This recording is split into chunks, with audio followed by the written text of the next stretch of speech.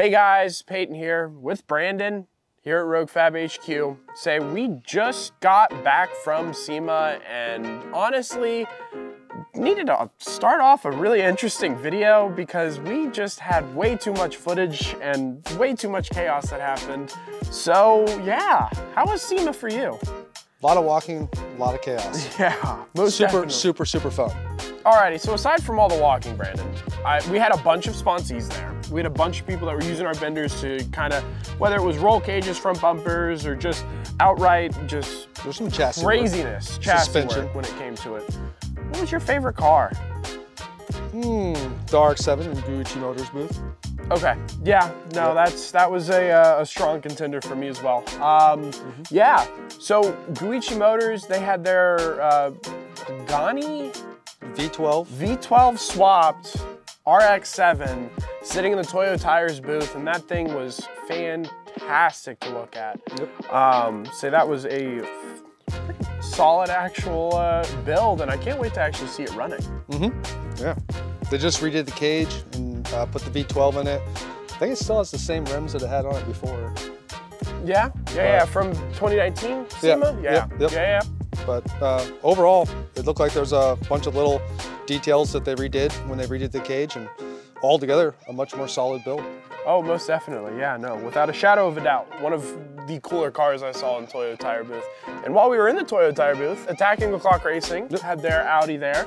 That wing, that awesome, downforce, just producing wing, that was held in place with our bender as well. So they had some tubes in the trunk of it that they were holding that wing down. What'd you think of that car?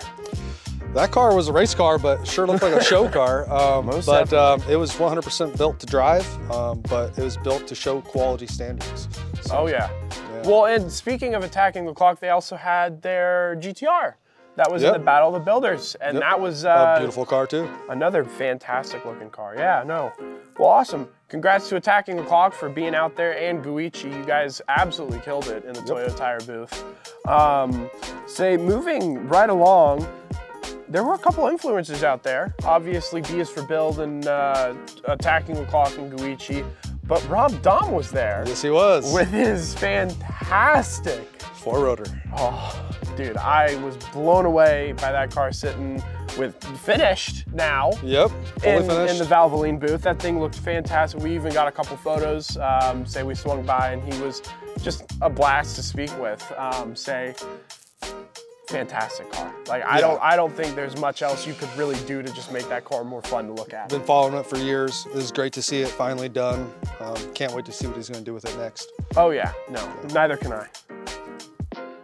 And speaking of some unsung heroes, Custom F and Customs was there with their Blazer, Cadillac, just hodgepodge of chaos, but it looked fantastic. The blue just brought the whole build together. It was a wonderful build. Oh yeah. A lot of little details that you wouldn't have seen unless you really looked it over closely. Almost everything on that car was hand built. Front grille, suspension, every little piece, wasn't really bought off the shelf. It was all handmade, which was really cool to see. Oh yeah, no. And I know what caught my eye was just the amount of lights and then that RFID badge that he had. Yeah. Dude, that was so cool. Everything. To unlock and then all the everything. gun safes and stuff. Fantastic to look at, super cool build. And speaking of crazy cool, crazy fast cars, Ryan Martin was there. He is out there building all kinds of crazy cages for these drag cars. They are beautiful to look at and pretty darn safe. Yeah. So, alrighty, so that was kind of the recap. If we can really compress everyone we met and saw and everything we did into the first 6 minutes of this video. But we did get a quick top 5 in the main hall, just running around to a couple of the cars that we really kind of just as we walked past, we're like, that's a cool car, let's rank it and continue trying to walk over to where we were getting to.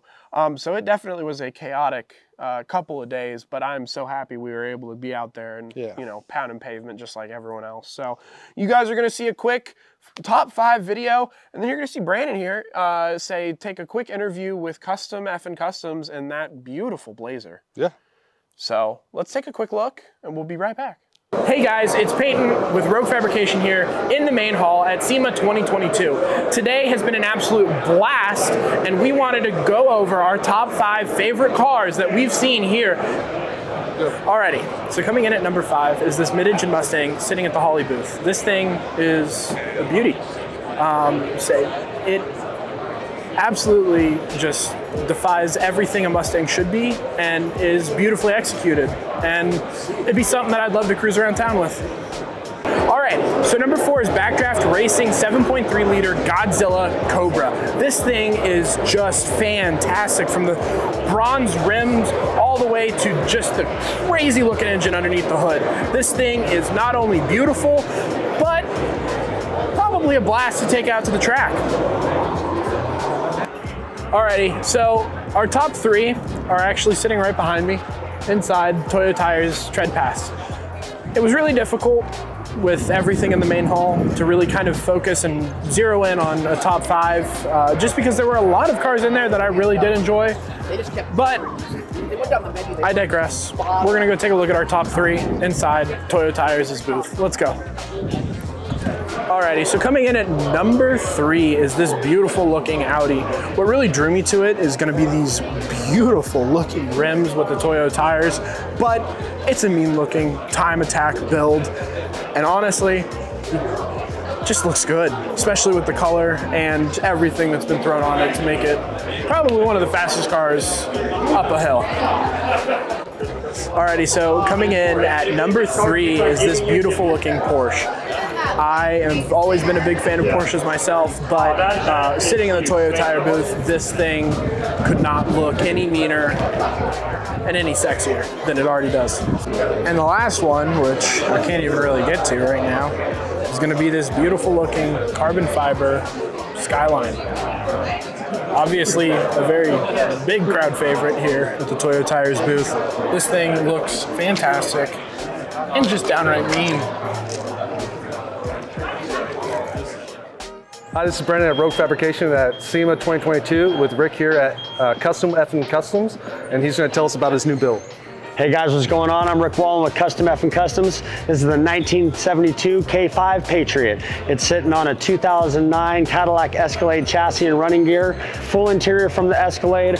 It's got the factory dash, factory AC, factory heated and cooled seats front and rear, factory ABS, factory StabiliTrak, and of course that awesome 6.2 liter Cadillac LS muscle that's powering this thing ripping down the street. And we've got RBP tires, Moto Metal wheels, and a whole bunch of other accessories packed into this truck, and I can't wait for you to take a walk around and see all the accessories that we've put on this thing, including some wonderful tube bent by none other than roguefab's tubing equipment. So if you guys want the best quality that you can get out of the tubing materials and bends that you can out of the equipment that you have in your shop, make sure you hit up roguefab for all the highest quality tubing benders on the market. Get rid of sweeping your floor with a big piece of tube and bend it vertical, baby. Alrighty guys, so there it is. SEMA 2022 finally wrapped up. Thank God. Alrighty, so there it is. SEMA 2022 wrapped up into a nice little bow, except we got barely anything done and had way too many hours on the floor going around and just looking at these beautiful cars, and it was a blast. Be sure to like, comment, subscribe. Let us know where you want to see us next. PRI, Fabricator Expo. I mean, any of these crazy events, we'd be happy to come out and see you guys. Keep on bending. You got it.